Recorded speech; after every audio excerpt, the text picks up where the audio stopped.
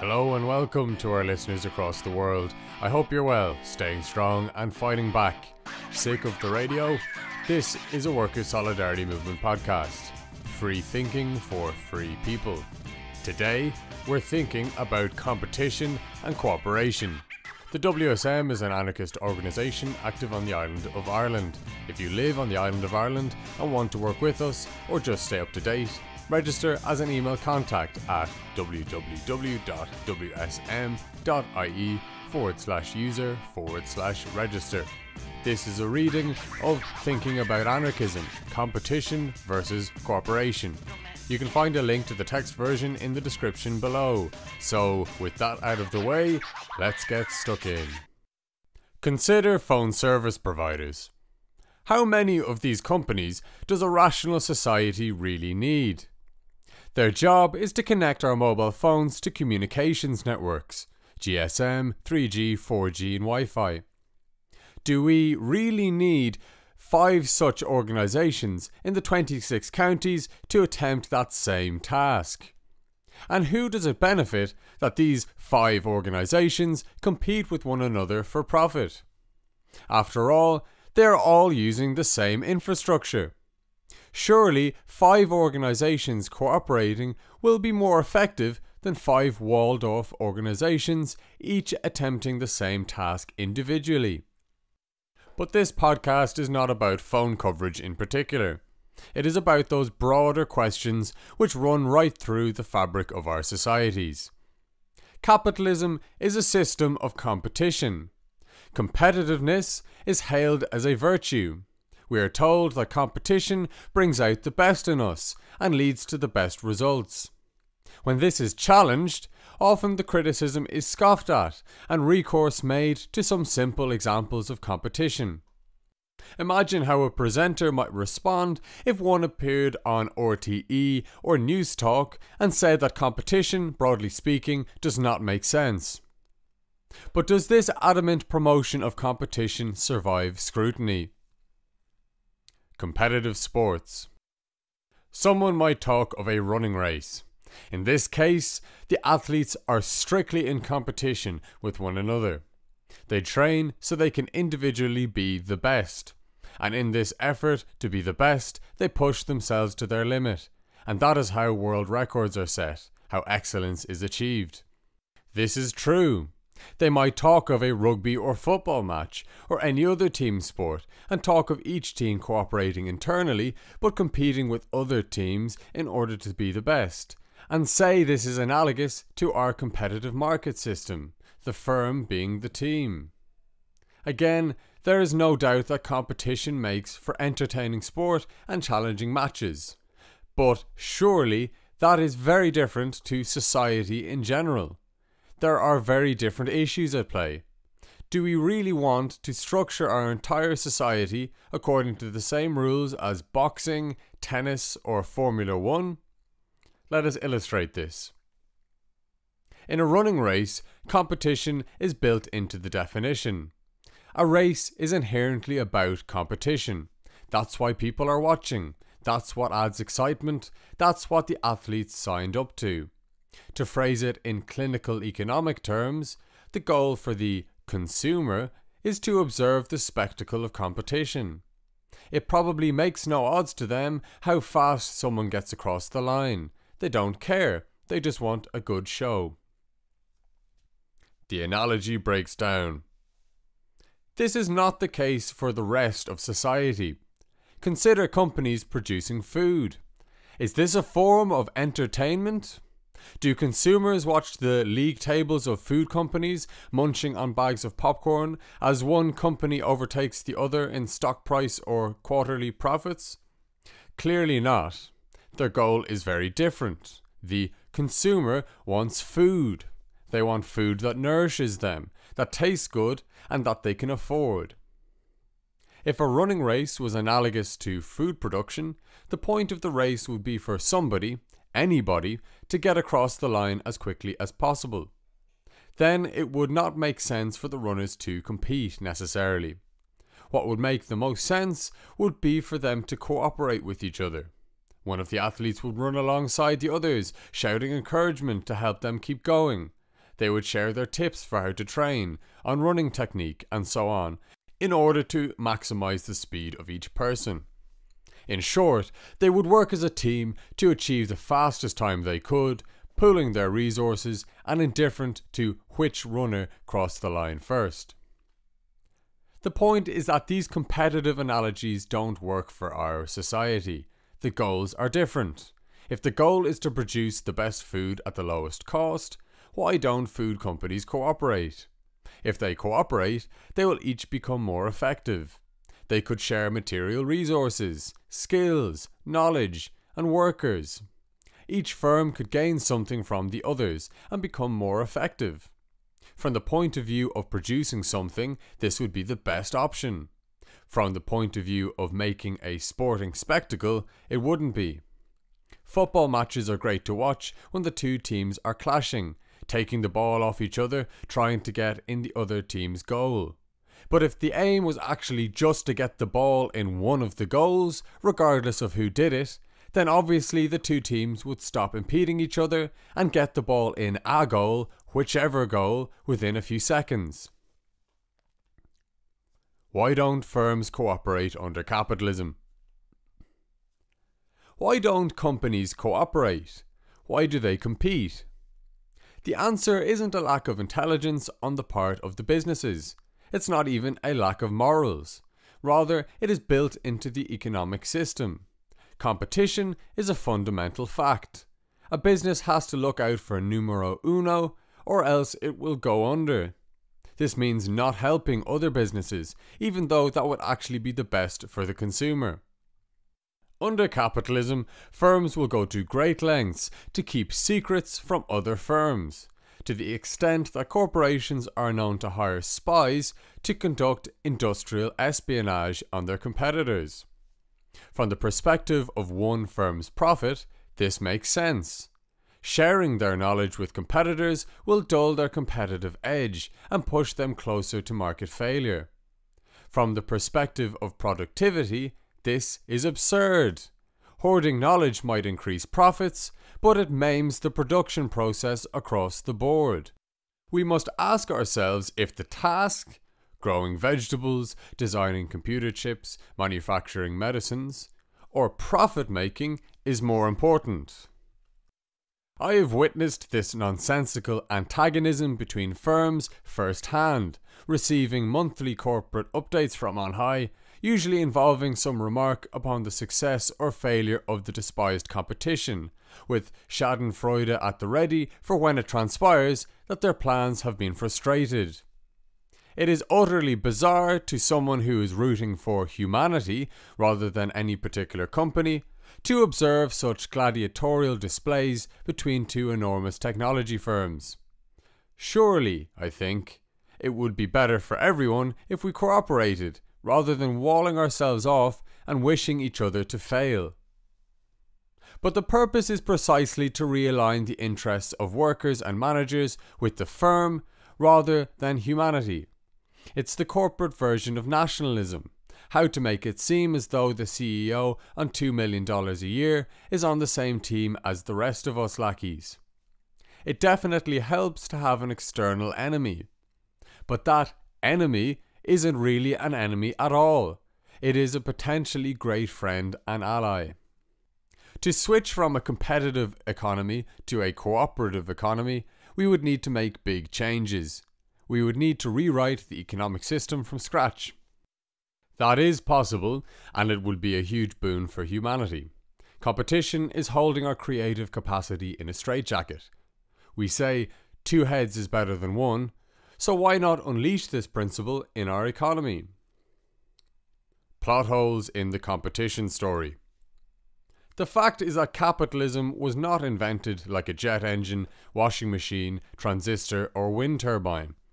Someone did not sit down trying to invent the best social system from first principles, recording at some point, "My research has proven conclusively that competition produces the most and best quality work, the most groundbreaking ideas, and the best satisfaction of human needs out of any form of human or economic interaction."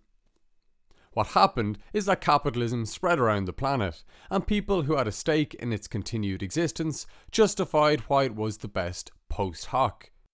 Just like if we decided we didn't want to do the dishes, we might come up with all sorts of clever and reasonable sounding reasons why somebody else should really do it. Another fact is that capitalism could not function without cooperation. Co-workers are driven by economic incentives to compete with each other, but if they did not meaningfully cooperate, the firm would collapse. Firms cooperate in economic organisations like the Chamber of Commerce. They don't really cooperate. For instance, they wouldn't share their intellectual property with each other. They more conspire to increase the share of the pie that business, rather than labour, gets. But even within an institutional framework of rabid competition, capitalists see some need to cooperate. Firms will cooperate to produce industrial standards, so that production is more uniform across different firms and hence is more harmonious and effective. Critically, capitalism can only continue to exist because it sits upon a bedrock of human cooperation, without which society itself would be ripped apart and large-scale social organisation would become impossible. Why cooperation is enough. The argument against two heads is better than one is that without competition, people won't do anything productive, and if they do, it will be poor quality, because there isn't the incentive to beat the competition. This is repeated over and over again, and it sounds logical, but further consideration finds some serious problems with this explanation. Firstly, if this was true, then no team or group could exist and cooperate, period. Think of a family. Is that one big competitive marketplace? No. People cooperate and have a sense of common purpose. The question which needs to be answered properly is why we are to believe that cooperation can exist all across society, but it cannot be extended across the economy. Secondly, we are not stupid. We will still be able to figure out that we need to eat food to live without a competitive economy. It's as simple as some people deciding, let's grow some food, others saying, let's process some food, others saying, let's distribute some food, and others still saying, let's stock some food. We manage to do things in our own lives every day without doing so for reasons of competition. And if humans needed competition to organise such basic matters, our species would have gone extinct long ago. The idea that we are clueless morons who cannot understand what needs to be done without being forced into competition with other people is not just deeply insulting, it is absurd. Recall that under feudalism, people like you and me were told to believe in the divine right of kings, that monarchies were the presence of God on earth. We are fed all sorts of guff to believe that the current situation is fair and wonderful, even if it makes no sense. 2000 years ago, 500 years ago, and today. Thirdly, competition is not the sole reason, or often the reason at all, that humans do things well. If there's anything I know about people, it's that we are proud. We like to do a good job, feel like we did a solid day's work. Whatever that is, feel useful. That is very important to us. And this isn't just my opinion, it has long been the consensus within the field of psychology. That's one reason a person's mental health often gets crippled when they lose their job. They lose a sense of purpose and feel useless. It is unfortunate because not having a job doesn't stop one being a human deserving of happiness. But this is how we learn to think in this society. If one talks to a teacher, they will not say, I bring out the best I can in my students so I can be as competitive as I can on the labour market. That is ridiculous. If one talks to a surgeon, they will not say, I am as careful and as quick as I can be in surgery so that I can be as competitive as possible on the labour market. That is ridiculous. They will say that they take pride in their jobs, that it is important to do well because the results matter. Engineers, the people behind most of what is nowadays called innovation, are famously indifferent to business matters, and most would rather be left alone as boffins focusing on developing a high quality and clever product. It is amazing just how enthusiastic a person can be about something another might consider monumentally tedious. People like to be good at what they do. There will always be a few slackers, but as we know, this is true under the competitive system. There is an argument to be made that we have even more slackers because of how this economic system works, but let us leave that for another article or podcast. Lazy monopolies. A common objection to critiques of market competition is that if there was only one company, the personnel would likely become complacent, lowering quality, efficiency, and innovation. That argument is not without merit. But the salient fact is that the alternative being presented here is not monopoly under capitalism. It is not about reducing the number of firms who compete for profits on a market to a number as close to one as possible. The alternative is changing the economic system so that competition is not the defining principle of operation. There are things that humans need and want, and we would organise ourselves using our ability to rationally reflect upon our circumstances in the most efficient and fairest ways possible to meet those needs and wants. Becoming complacent due to lack of competitors for profits wouldn't be applicable. Under capitalism, firms organise themselves to maximise profits, for which they compete with other firms. They must stay ahead of, or at least even with, the progress of their competitors. When that stimulus, the push and pull of market share from other firms, is removed, and a firm becomes a monopoly, they have a captive market, and can be less concerned with satisfying customers than before.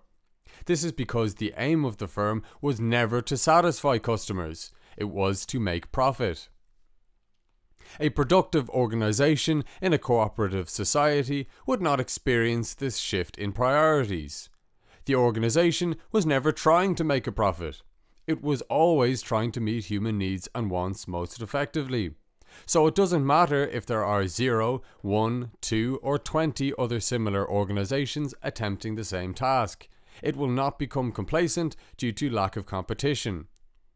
If we wanted, we could say that such organisations would be competing with the physical conditions of the universe, for health against disease, for plenty against scarcity, for leisure against toil, and so forth.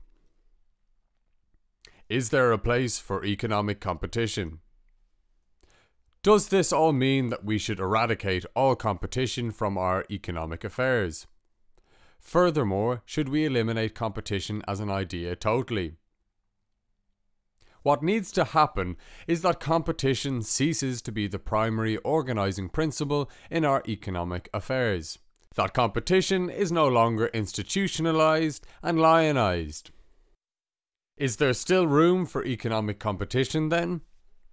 Not as we would immediately recognise it. Perhaps competition in small doses has some value. It can be motivating and healthy sometimes to have some friendly competition.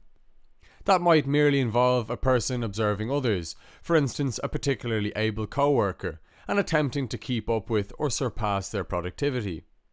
That can be fine, even a good thing, as long as the ego doesn't get in the way and degenerate from friendly competition to bare competition, and as long as it doesn't turn into a rivalry. There's a fine line to tread on, and it's always best to strive for a truly cooperative approach as the default, since even small amounts of competition can be corrosive. Upon further reflection, it seems this is less competition and more using what others do as motivation to improve oneself. The more egotism enters the process, the more it becomes competition. It might involve different teams within a given enterprise having a friendly competition to devise the best solution to a problem. This could in some circumstances be a good way to explore different solutions and then choose the best one. In some circumstances, another approach would be better. The point is not to dogmatically elevate competition as almost a moral principle which must be enacted.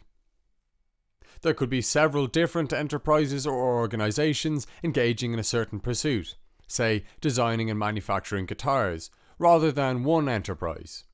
This is especially likely since as a global society, do we expect all guitars to be designed and manufactured in one part of the planet, all bananas to be grown in another, all books to be published in another?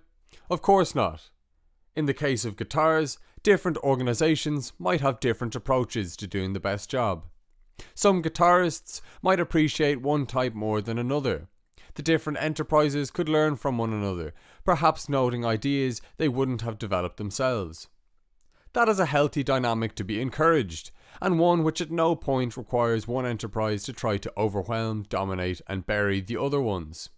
It is not competition so much as each enterprise striving to be its best, and learning from other enterprises attempting a similar task. There would be no institutional reason the enterprises could not help each other, since the aim would be meeting the human want of music rather than the economic goal of profit. If no one wanted the guitars of one enterprise, perhaps the enterprise would not need to exist any longer, and those resources and that person power could be reallocated in a more useful way. Under capitalism, that means dreaded unemployment, being tossed to the gutter. But in a cooperative society, the needs of the workers would be provided for by society. No cause for panic. And after all, the goal of meeting human needs and wants would have been achieved. Either some other guitars were satisfying to people, or no one wanted guitars anymore. Isn't that a logical way of approaching life? Should we eliminate competition totally? Should we eliminate the idea of competition totally? Of course not. The above examples prove this, as does the earlier discussion of competitive sport. There is some limited place for competition within our societies, either in peculiar contexts like sport, in dilute form as motivation to improve ourselves, or even occasionally as a technique to find the best solution between groups. And certainly competition with oneself, which is of another character entirely to competition with other people, is very valuable and ought to be encouraged. But just because in some very particular cases it has merit, does not mean we should base our society upon it. That is as reasonable as saying that because sometimes guilt can produce good results, we should base our society upon feeling guilty. Or that because sometimes shouting serves a good purpose, shouting at one another should become the norm. Competition is surely a blight on our existence. We compete with each other to look the best. We compete to be the funniest. We compete to be the coolest and most popular. We compete to be the most successful. We compete to be the most moral. We compete to be the most intelligent and knowledgeable. We compete to be the most manly and the most feminine. This is based upon insecurity and a phony understanding of what life is about, something we all accept in some regard, unless we put tremendous effort into overcoming our psychological weaknesses and social programming. And even then, something lingers. Many will attribute such competition to human nature. And, in truth, it couldn't happen if this potential didn't exist somewhere in our natures. But there also exists a different potential, a potential to live as securer, wiser, more open people. People who strive to be themselves and do the best they can, rather than constantly comparing themselves with others, rather than living to get on top in life, as if it were a big sprinting race and other people were our opponents. The future is cooperation. Which human potential is expressed is largely a function of what environment we create for ourselves. A society which institutionalizes competition between people cannot be expected to produce an environment conducive to the securer, wiser, more open people we could and should be. We are even split geographically into different nations which compete with each other on the world stage, even though the nation in which a person is born is as random as the lottery.